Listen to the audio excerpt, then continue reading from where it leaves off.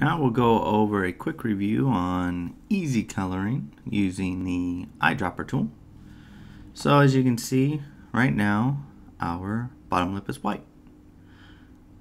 We have all of these mesh points that we can change the colors. So we want to have our direct selection tool selected first, and then our eyedropper. We want to do it in that order because in Illustrator, if you hold down Command, it gives you access to the previous tool, which we want, selection tool, because we want to select a point, but then we want to eyedrop the color that we want. So I'm going to hold down Command, get my direct selection, I'm going to highlight those 4 points, I'm going to come right in here in the pink and eyedrop. And then Command click as I go along, making sure that I'm getting lip color and not skin color. I Command click, highlight those, come into the pink. I'm going to get the top row. And then Command click as I move down. Here I want to get a little bit of that light colored area. So it's just Command click and then click with the eyedropper. As you can see, the color of our lip is changing to something that we want. Now we can shorten this up if we need to, right? So if I can take my selection tool like that, direct selection tool, I can take the scale tool, and actually before we do that, let's do this. We want the bottom lip, let me Command click to turn this on really quick, and kind of see that we do want to close. That one's not bad, but this one we definitely want to close up. And that's kind of a harsh line along the bottom. And I want that to maybe fade into the skin tone better, right? So if we turn the face on, kind of a harsh line. I'm going to turn that off. Just an example. So I want to show you what we're doing there. So Command click on that.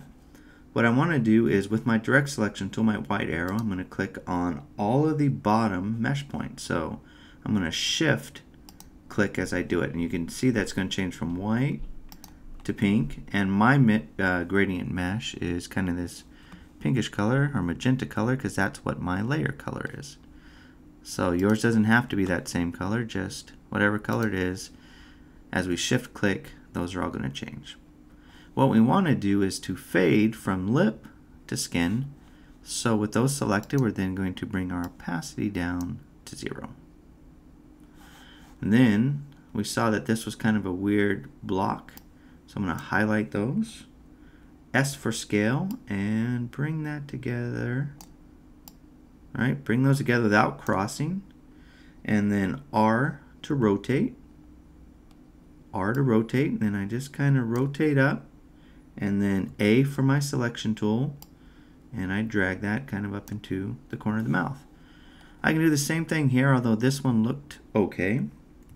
Maybe if I highlight and just scale, S tool, just scale just a little bit. Whoops. We don't want to go too far.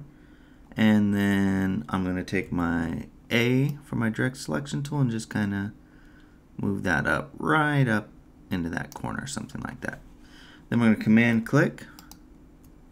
And you can see that we're starting to get our lip, right? Point it up there. You can see where it kind of fades. And we have that little highlight there. What you want to do is go ahead and I'm going to turn that off, go back and do the same thing for the upper lip, and then we'll discuss adding some details on the lips and how to approach the gums and the teeth. As always, Command S to save, just in case something bad happens as you're working.